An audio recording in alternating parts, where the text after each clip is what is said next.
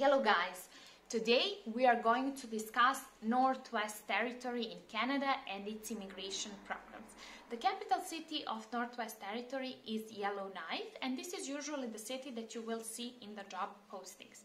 So this territory has two streams. First one is a business stream, and it is for those of you who want to invest and open the business in this territory, but currently this program is under suspicion. So today I will spend all my time explaining employer-driven stream, which is for those foreign nationals who want to gain permanent residency in this territory. So they're saying on their website, government website, the employer-driven stream is for employers who want to hire and nominate foreign nationals when there are no Canadians or Canadian permanent residents available. This stream helps employers hire critically needed and skilled workers and help workers achieve Canadian permanent residency through three program categories. We will discuss a little bit because I want to explain you who this program is for. Then the question here, do you issue work permits? So they usually no, they don't issue. They say that they issue only to those of you who are already in Canada. But there is a paragraph that says this. If you are outside Canada, you are typically not eligible for nomination. I'm reading from their website. In exceptional circumstances and depending on the employer's business case and operational circumstances, we may consider assessing your file for highly skilled occupations. So if you are outside of Canada, your highly skilled occupation, employer for Yellowknife wants to bring you in Northwest Territory, he can apply for you and you might get a work permit. You know, in other cases, no. Employers must consult with us regarding exceptional circumstances before submitting an application. So it's possible, but not, you know, usual practice. So usually they're hiring foreign nationals who are already in Canada and have work permit. It can be temporary foreign work permit. So if you have a wish after, let's say, you spend, you know, a year in Quebec on a temporary foreign worker program and you have a wish, you know, to apply for Northwest Territory, you can prove that you worked, you know, you have a work permit, then you can apply, you know, for permanent residency through one of the three streams. First is entry level and semi-skilled occupation, second is skilled worker, and third one is Northwest Express Entry. So I'm going to talk about entry level semi-skilled occupations. To be eligible, foreign nationals must have worked full-time in the same position with the employer for 6 months and be in good standing with the requirements of their temporary foreign work permit. Then, there is a minimum language requirement that ensures the foreign national is able to communicate in English or French. This requirement must be met at the time the application is made, and proof of testing must be provided. So they're asking for IELTS on this program, which you will find, you know, everything in the link in the description box. I read recently comment on my other videos, they were like, you didn't provide any links. There are links, but if you're entering from the phone, you have to press, you know, the arrow, downward arrow, or that looks like a drop down menu, and then whole description box will open with a lot of text, you know, right? A lot of text below the video, so you can find all this by yourself.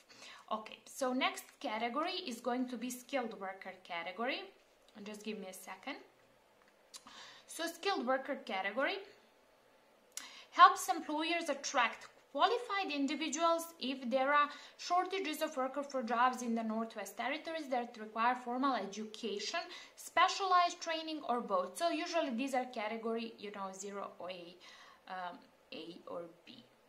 To be eligible, foreign nationals must be able to demonstrate they have the training, experience, and education to fulfill the needs of the job description. The skilled worker must have 1 year of full-time experience in the relevant occupation. There is a minimum language requirement. Again, you have to prove that you speak English. Okay, so if you go on this website, you will see, you know, there is nominee applicant form, employer application, skilled worker checklist, authorize a representative nominee, authorize a representative employer, is simple employment contract. So you have everything explained. I'm not going to read that because you can find everything by yourself. Again, the link is in the description box below. And the third most famous one is Express Entry.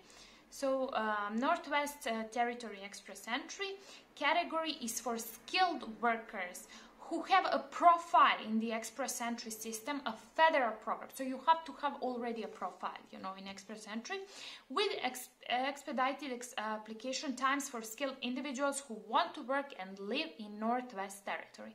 Express Entry helps employers to secure skilled employees by fast-tracking applications for permanent residency. When approved by us, the candidate will receive 600 points within the Express Entry pool.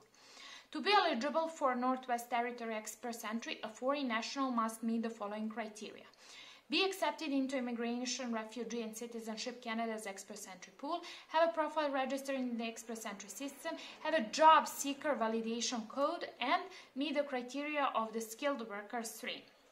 For further information, you can check program guidelines. Again, I will leave the link in the description box. Again, here you have all these six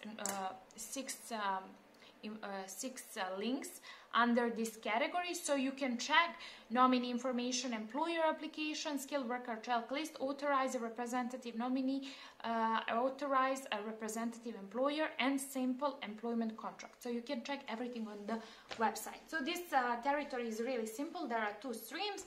If you remember, business stream is suspended, and the second one, which is, you know, employer driven stream, has 3 subcategories, which I just explained. For further information, if you are looking for the employment in this territory, please contact me, but bear in mind that you have to be in Canada already, and you have to have a work permit in order to, you know, look for the job in this territory. As you know, I have social media profiles. I'm very active on Instagram, so please add me on Instagram, and you can write on my email englishconversations26@gmail.com, and there I will give you more information about employment in this territory. Thank you for watching me. Please don't forget to like, share and subscribe to my channel. Bye!